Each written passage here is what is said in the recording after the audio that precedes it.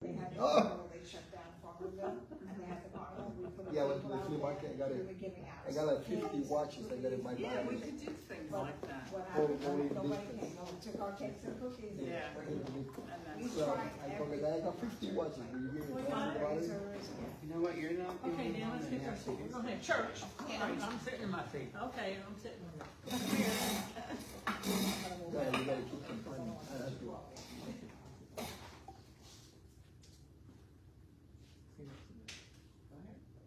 We are just in time. Say a few words till the music starts. Okay, well, good morning. It's 10:21, and I know we usually start at 10 o'clock, but as I posted on, there was unforeseen circumstances. The lady that normally opens the building for us, we found out is in the hospital. She had a stroke. So we told the family that we would pray for her. So I want to start this service this morning by praying for Dawn Gertman. Lord, right now we bring her before you. She is in the hospital right now, God, and I ask that you touch her body. Whatever is going on in her body right now, that you are the almighty healer. You are the almighty doctor. And I ask that you guide the doctors and nurses' hands.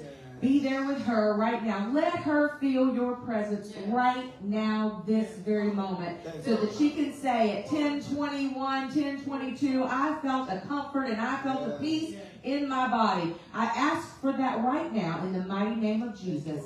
Lord, we love you. We honor you with our praise this morning.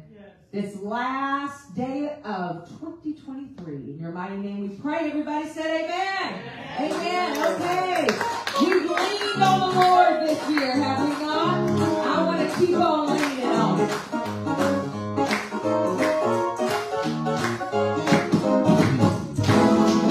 What a fellowship. What a joy divine. Leaning on everlasting arms. What a blessedness. What a peace in mind. Leaning on everlasting arms. Oh, I believe. Yes, I believe. I'm safe and secure from all alarm. Oh, I believe. Yes, I believe. Leaning on everlasting arms. Oh, how sweet to walk in this pilgrim way. Leaning on everlasting arms. Oh, how bright my path grows from day to day. Leaning on everlasting arms. Oh, believe me, yes, believe me. Safe and secure from all alarms. Oh, believe me, yes, believe me. Leaning on everlasting. I like it. What have I to dread? What have I to fear? I believe on everlasting arms. I have blessed peace with my Lord so near.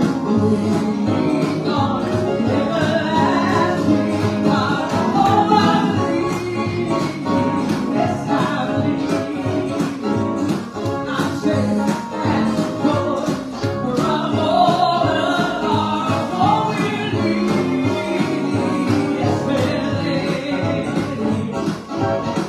Leaning on everlasting arms. Oh, I believe. Yes, I believe. I'm safe and secure from all alarms. Oh, I believe. Yes, I believe.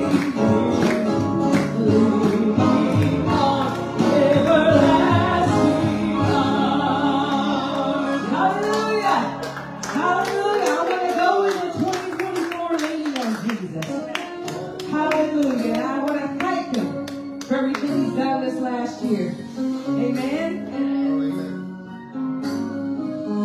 Thank you, Lord. Thank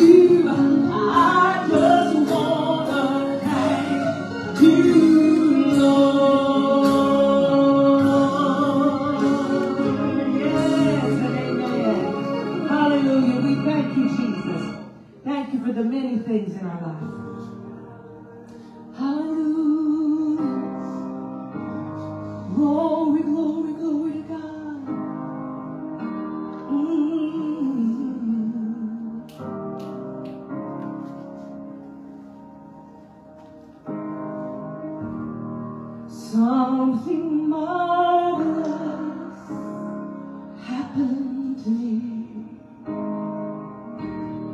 I was a prisoner. Your love broke me free. I was blind and unbelief. You made me see. Hallelujah. Hallelujah. I am living proof. My God is on the move. There's nothing that He can't do. Faith rise up, faith rise up.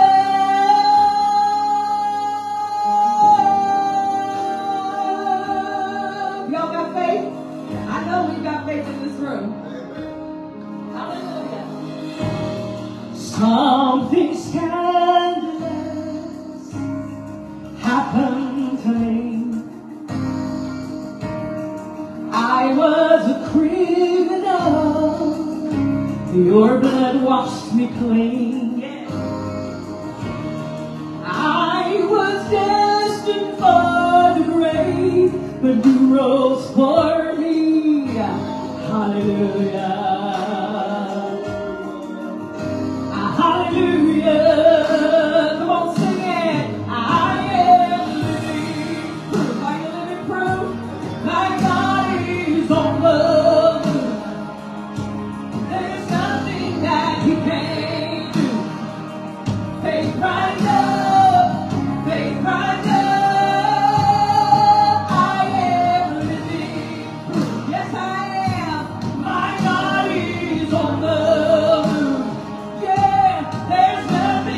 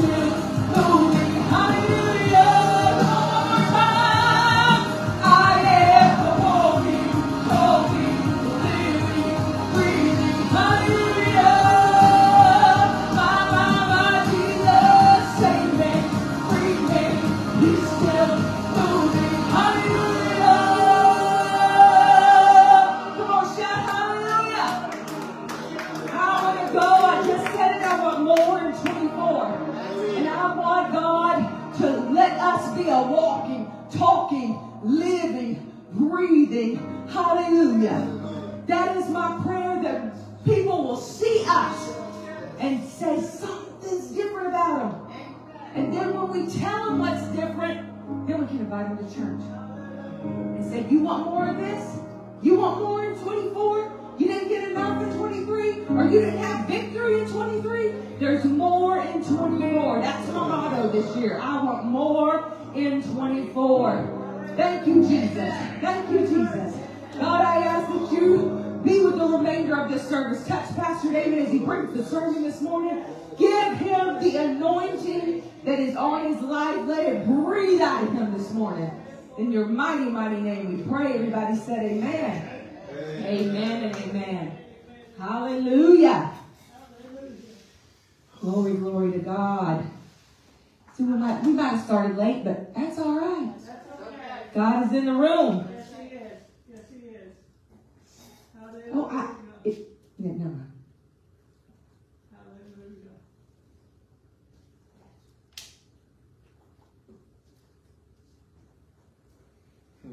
Preach it, Pastor.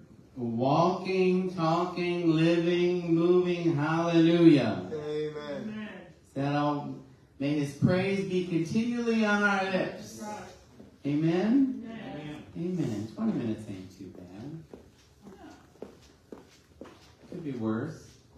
We could still have people coming in an hour later, like I've been at different churches and that happens. Happy New Year! Happy New Year. I'm not going to see you tomorrow, but today's a good day to say Happy New Year. I see you in the spirit. What was it? 24? More than 24. More than 24. That's good. That's good. Yes. Everybody doing well? Glad to have you all back from your world travels. And we also want to pray for those that aren't here today, that God would bless them.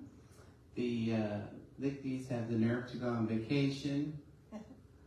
So we don't like it when people are away, but we understand that they need to be, and it's just the way it is. You gotta go see family. You gotta have some time.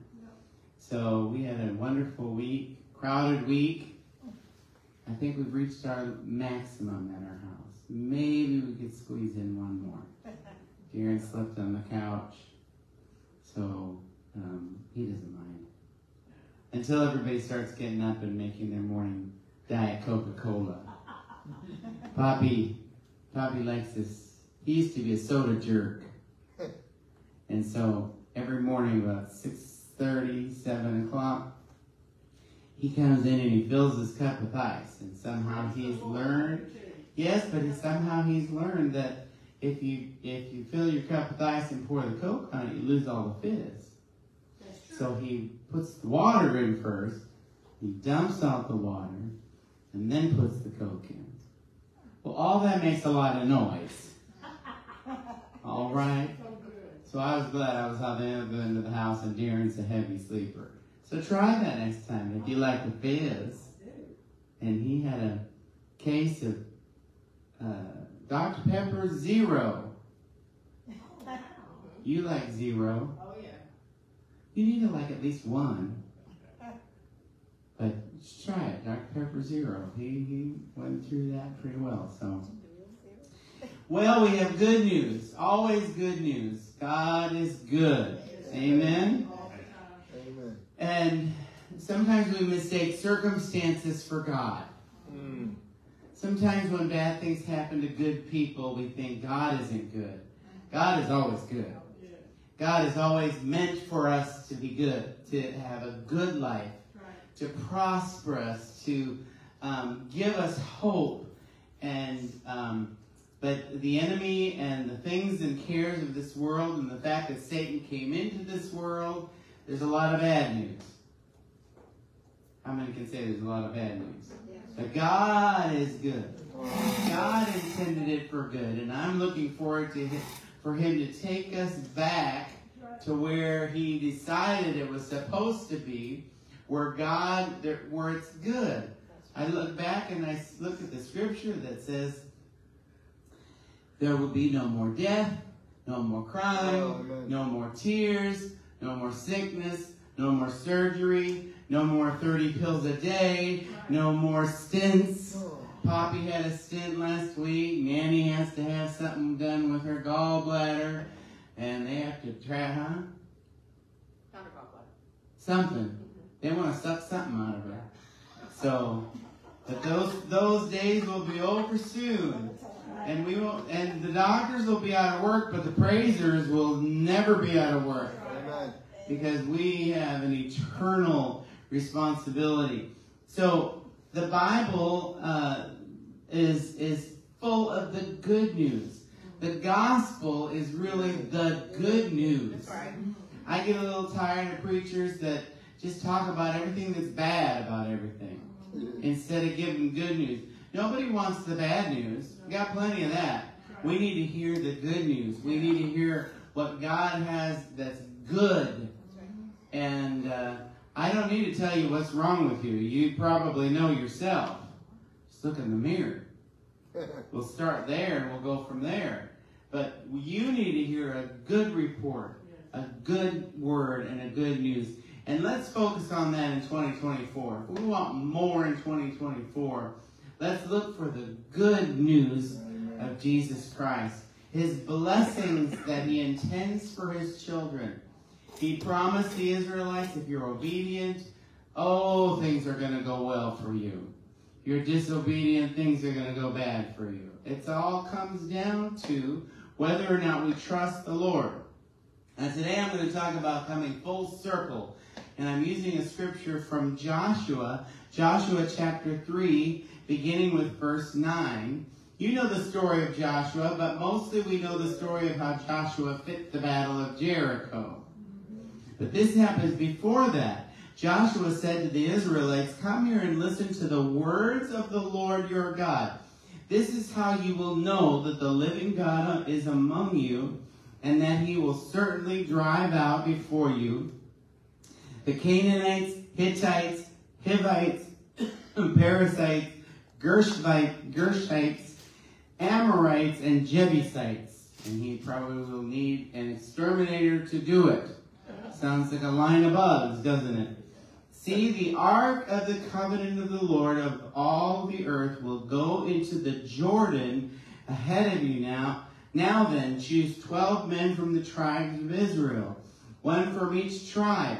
And as soon as the priests who carry the ark of the Lord of all the earth, set foot in the Jordan, its waters flowing downstream will be cut off and stand up in a heap." Sound familiar? Sound like a full circle? So, when the people broke camp to cross the Jordan, the priests carrying the Ark of the Covenant went ahead of them. Now the Jordan is at flood stage all during harvest. Yet as soon as the priests who carried the ark reached the Jordan and their feet touched the water's edge, the water from upstream stopped flowing.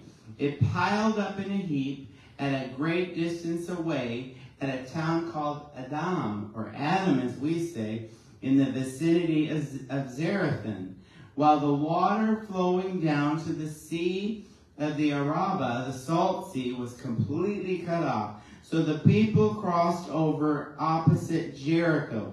The priests who carried the ark of the covenant of the Lord did what? Stood firm on dry ground. I just stop and say, on Christ, the solid rock I stand. All other ground is sinking sand. They stood. When God does it, you're standing firmly. He will not let your foot slip. He will put your feet firmly on the dry ground. They were in the middle of the Jordan while all Israel passed by until the whole nation had completed the crossing on dry ground. Now you remember, they didn't have the ark the last time. They didn't have the tribes the last time they walked through on dry land. They do this time. Joshua chapter 4 verse 19. On the 10th day of the first month, the people went up from the Jordan and camped at Gilgal on the eastern border of Jericho. Now we know that God was going to give them Jericho.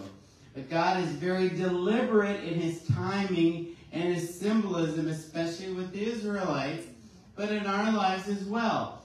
Gilgal means circle. It means full circle. God was bringing them full circle from where they were, and he was repeating. When they crossed in the Red Sea, now they're crossing the Jordan. He brought them full circle. And he did it on the 10th. And 10 means new beginning. And I thought it was interesting. They went through the town of Adam, the first man. I'm taking you back to the beginning. There's things about going back to where God met us once before, and God did something in our lives. And some of you are great at testifying of that.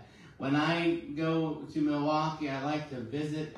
It's no longer named the church, and it's no longer the congregation of the church I grew up on, but just the property, just the building. I swell up with praise and gratefulness for what the Lord did for me then.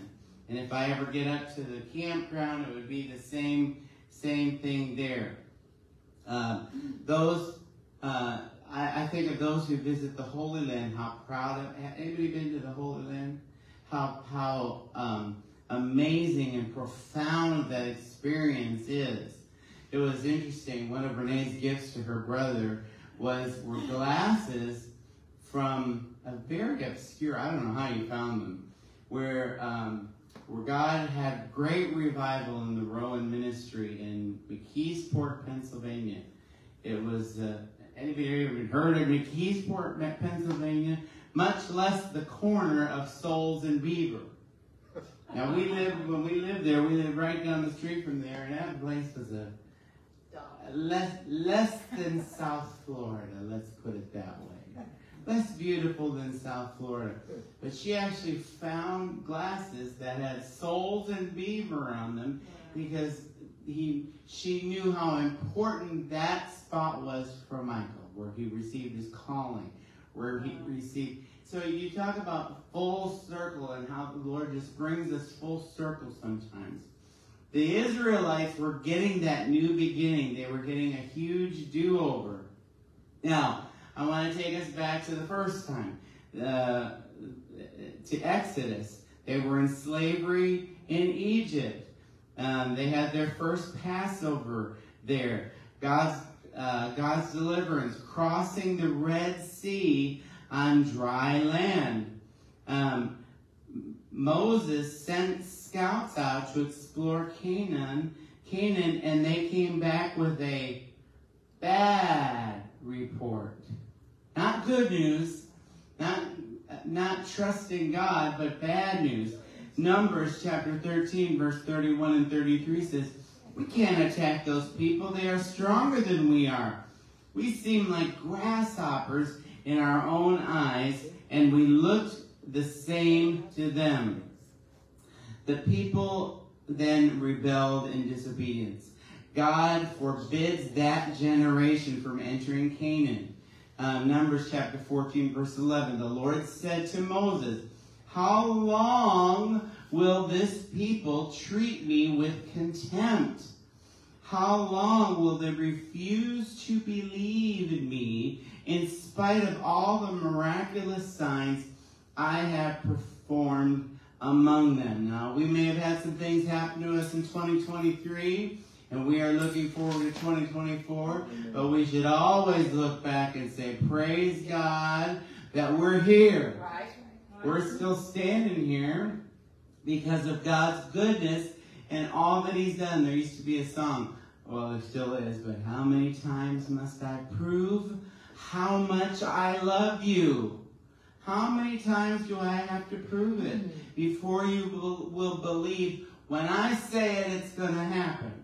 Numbers chapter 14, verse 33 and 34. "But your bodies will fall in the desert.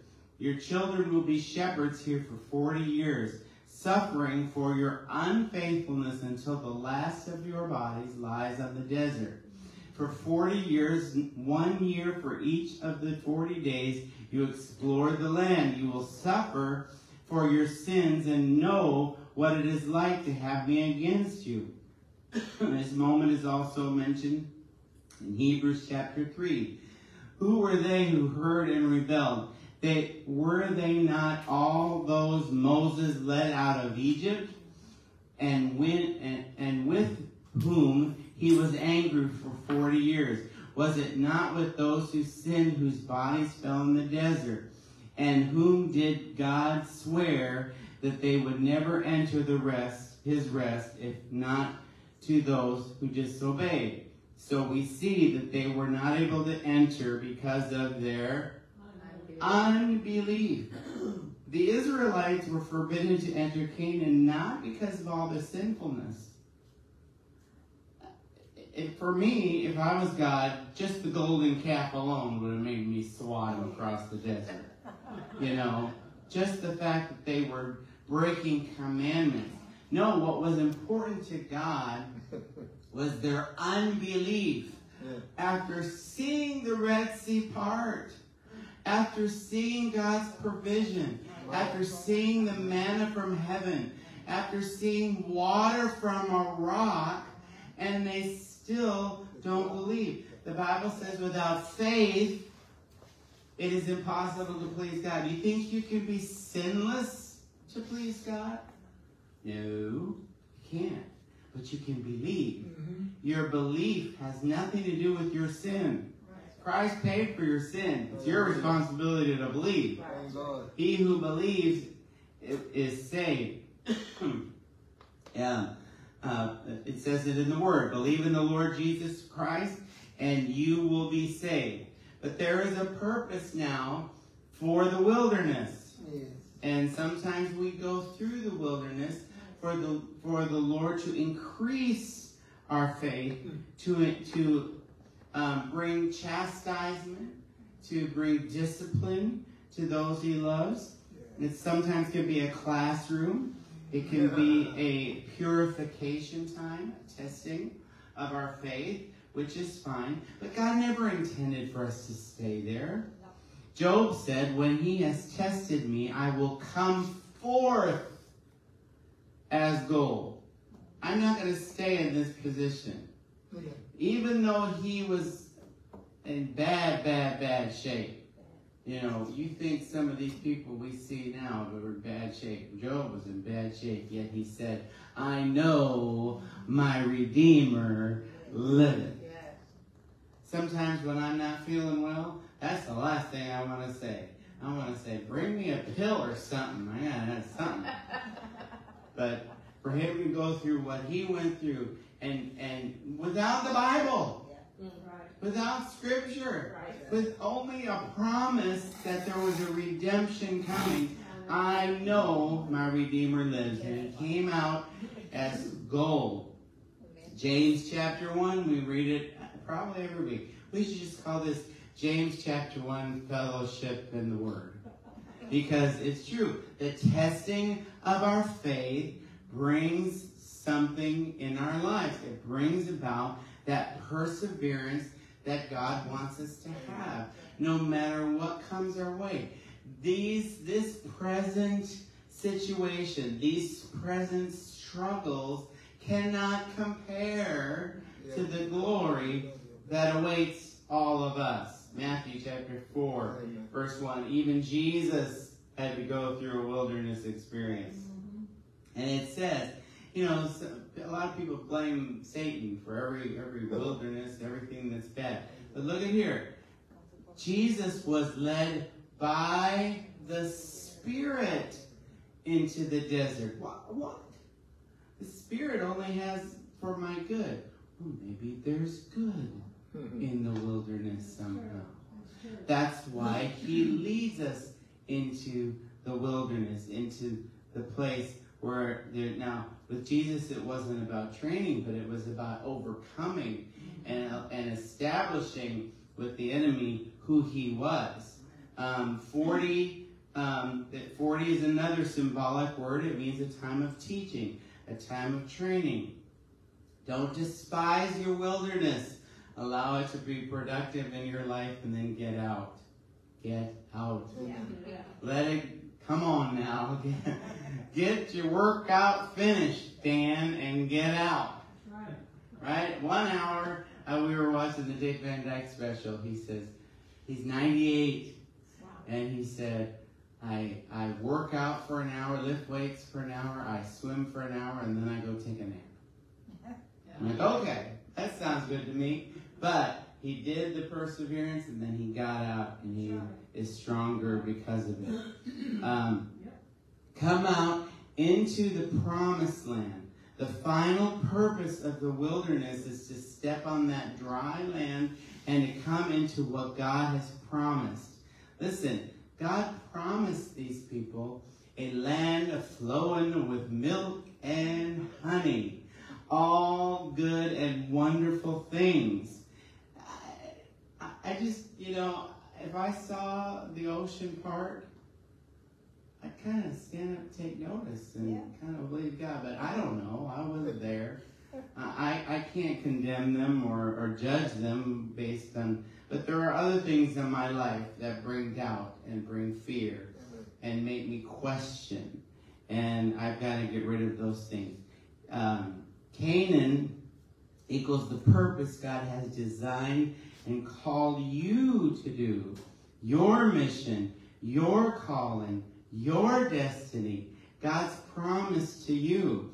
I can remember God working in my life since I could remember. First of all, I loved church. And I'm embarrassed to say we used to play church in the backyard. We had an organist, we had a preacher, oh, good. We should start a support group. where we had church in the backyard, and we invited all of our friends over to sit in what we called pews.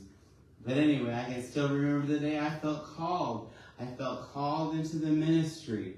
And that is the Canaan. That is the Canaan. Things in my Canaan don't always go well, but the promise was there. I was prepared for the promise, and I'm walking in the promise, and trying to stay true to Jesus. God never intends us for us to stay in the wilderness or die there. It is meant to bring us into the promise of our lives. Question for us today is, what is keeping us in the wilderness from entering our Canaan? For the Israelites, maybe for us today, it's doubt. It's unbelief. It's fear, which is a form of doubt. It's the security in the known, or the familiar, I always say. I've seen people stay for years and years and years because it just feels familiar. You don't want to walk out into something that isn't familiar, even though God promises great blessings if you follow Him.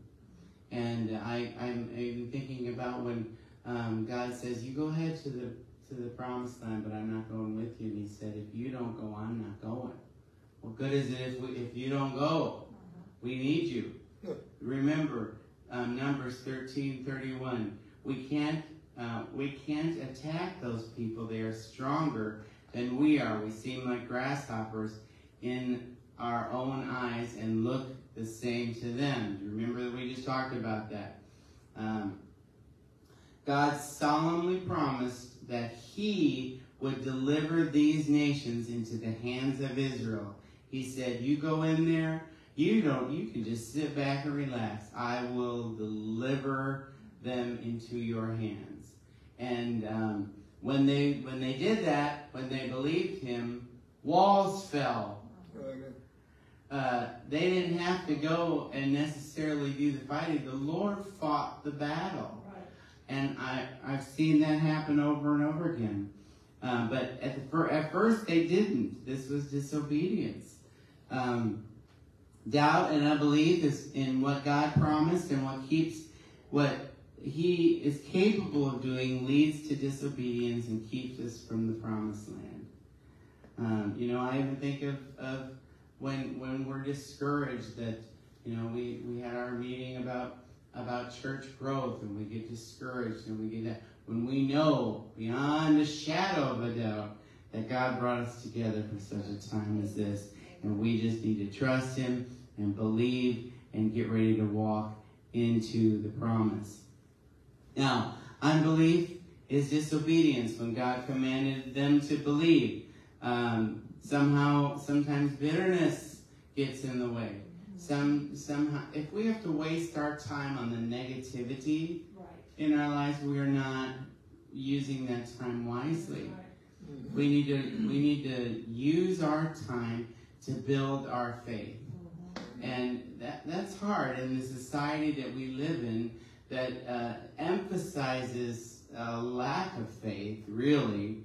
And we need to fill our lives and build faith. I think of, and get moving. I think of when the Lord said to Samuel after he had anointed Saul, the king of Israel, and that didn't work out.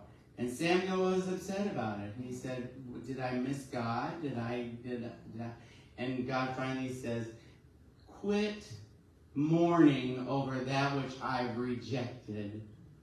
Get up and go and anoint David. And sometimes we get stuck in the mud. The only way out of the wilderness is to break from the unbelief and the disobedience that we have. And it doesn't have to be 40 years, thank God. I'm glad for that. This time now, when they walked over the Jordan, the scouts came back with a good report. Joshua chapter 2, verse 24. They said to Joshua, the Lord has surely given the whole land into our hands. Thank God for Caleb and Joshua. They were the ones that made it. The Lord has surely given the whole land into our hands. All the people are melting in fear because of us. That's a good report. It's time for us to believe that God can give us what He has promised. Sometimes it's about our children. Sometimes it's about a ministry. Sometimes it's about overcoming sin in our lives, fulfillment in relationships. God can do those things. And the enemy will melt before us. Submit yourselves to God and resist the devil. We love to say resist the devil and he will flee from you. But if you're not submitting to God, because God has the ability to melt the enemy. That's right. Just like if you're watching, what other movie did we see? It was the Indiana Jones. Remember the one that faces melted off? Yeah, that's how it's going to be. They're melting before us. We saw a few movies while we were all together, if you didn't notice that. It doesn't matter. It doesn't matter how old you are. You could be 20 years old. You could be 80 years old. You can step in that promised land for however many years you have remaining. It's about faithfulness. It's about having the faith in God and never letting that wane. So sometimes we need to return to the place where we get off track. I know some people that they live for God, they love God, and at some point the enemy kind of leads them down a road that's not the right road. Seems right. There's a way that seems right in man's eyes, but in the end leads to destruction. I have to look back and I say, I may have taken a wrong turn there. And what do you do when you take that wrong turn? You kind of have to go back to where you took the wrong turn and get on the right road. Renee always makes sure that I'm going the right way in the car. I got a call from Darren. I was with Poppy and Michael in our car, and she was with Nanny and Darren. And I get a call from Darren. I'm like, oh, it's so nice when they call me. I love it. Mom says you took the wrong way. I said, well, thank you, GPS. Thank you, my marriage GPS. But sometimes if you go the wrong way, you have to make the adjustment. You have to get on track. Some of us, we need to have our own Gilgal, that full circle experience. But aren't you glad that we serve a God that offers a do-over? Yes.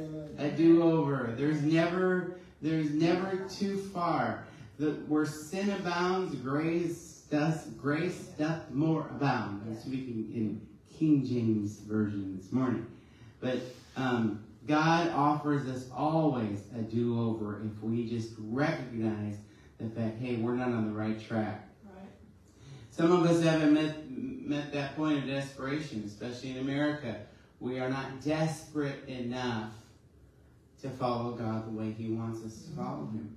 We're not desperate enough to believe Him. You can have a bad tooth, but it starts hurting. That's when you do something about it. Pain sometimes motivates change. And that's some of the reason why there's a wilderness experience.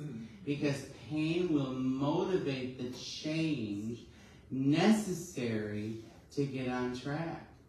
I can guarantee you to spend a day, just fly to the Haiti airport in Port-au-Prince, and you will say, get me out of here. Just the airport. But what's the problem with that is the blessing of God can sometimes make us complacent in our walk, and there's no desperation anymore. Everything is just handed to us. And even in ministry, it's just handed to us. Well, who can I watch today? Now, I love watching ministers and preachers, but they can't replace my relationship. Just because I watch them have a relationship doesn't mean it's helping my relationship. Oh, that was a great word. So, what are you going to do about it? What are we going to do about the word? How do we apply it? We get down on our own knees. We get down in our own prayer. We gather together and we believe together, and we allow our faith to grow.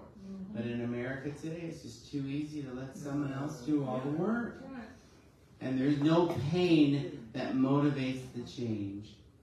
So this new generation of Israelites, I'm sure they were tired of the wilderness, and they were not happy with their grandpappies, and said, let's get out. The punishment is over. We have the opportunity. And God was good to them in the wilderness. Their shoes never wore out. They were fed. And God took care of them. I can remember having a conversation with Rick Waslocki. He's been here before with little young Jolte. He's not a baby anymore. And he knew he was called to Hungary. And he spent years called to Hungary, working in Camp Hill. And always frustrated. Always frustrated. You know when you're not walking on the right path. When you're not walking the right direction, there's frustration. And this is the Lord. The Lord just gave me the words right then in the copy room at the church. And I said, why are you still here? Like that. I said, why are you still here? You know you're supposed to be in Hungary. You know you're supposed to be moving on in what God... But Daddy was the pastor. Mama was there cooking Sunday supper. There was familiarity. It's hard to step out and then put your family on an airplane, not knowing what is before you. And too many people in church just give up at a certain age. There's always something to do. That's right. There's always someone to pray for. There's always a word. I've told you before about my great aunt. She knew everything about the Bible. She knew everything about the Lord, and I'd visit her, and she had Christian television on and her Bible open on her lap. I'd say, Aunt Becky, haven't you heard everything? Haven't you seen everything? And she'd say, I like to feast on the Word of God. At 90 years old, I would be like, you know what? Watch The Price is Right or something now. You should know it all by now. But we don't want to stay in the wilderness. God does not stop working. He is always working on our behalf. I think of Abraham and how he took the wrong turn, and we're still dealing with that today. But Joshua 5, chapter 12, or chapter 5, verse 12 says, when it was time for them to get out of the wilderness, there was no longer manna for the Israelites, but that year they ate of the produce of Canaan. Talked about that for the last several weeks. They harvested what they didn't plant. They walked into Canaan, a land flowing with milk and honey. And the produce was already there, right? Nobody had to work the ground. The grapes were hanging. The food was there for them. They didn't have to wait for the manna anymore, but God still provided. So the question for us today is, what is our promised land? What have you personally, what have you clearly heard from the Lord? I heard Brenda today say, I'm getting on the phone. I'm getting on the phone. That's a word from the Lord to Brenda for 2024. What is God saying? What is the promised land? You know, where is our desperation to just, I don't care, I'm not afraid. I'm not afraid of the unknown. You may reject me, but they rejected Christ first. They hated him. They're going to hate you.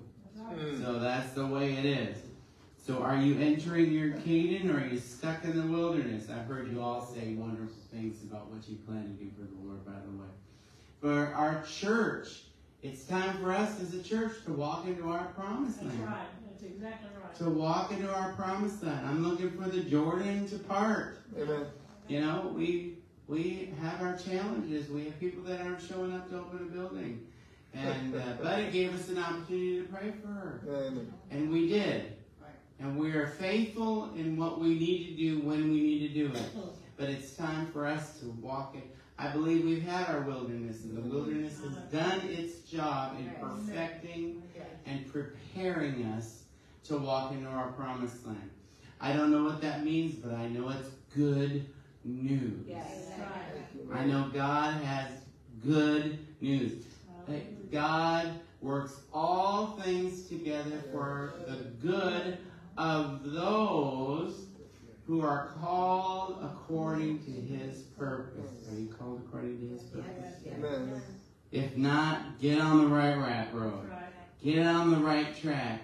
You get called according to God's purpose, all things will work out for good.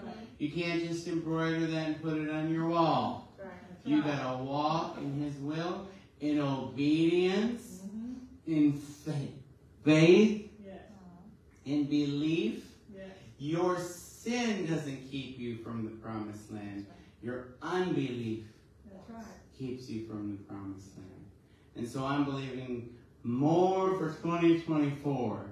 And we didn't take the time to set up the keyboard today, and I'll sing it a cappella, but you have to sing it with me because I don't want to do it by myself. Only believe. Only believe. All things are possible. Only believe. Only believe. Only believe. All things are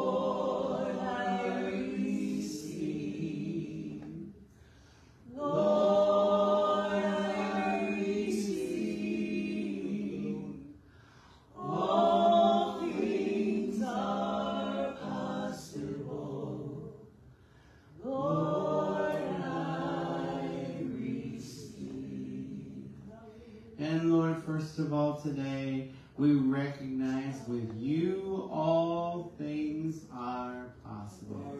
Doesn't matter what the bank account says. Doesn't matter what the insurance rate is. It doesn't matter what the doctor's report is. We are going to believe the report of the Lord, and the report of the Lord is all things are possible and are for our good.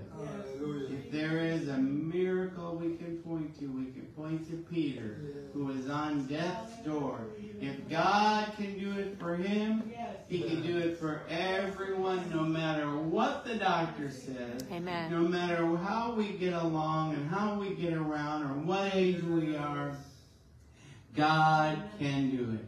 If he can give Abraham and Sarah a child in their old age, he can do all things according to his plan and purpose. And so, Lord, we believe today and we receive today in Jesus' name. Amen. Amen. We worship you, Lord. We praise the name of Jesus. We praise your name. Look forward to more in 2024. Amen.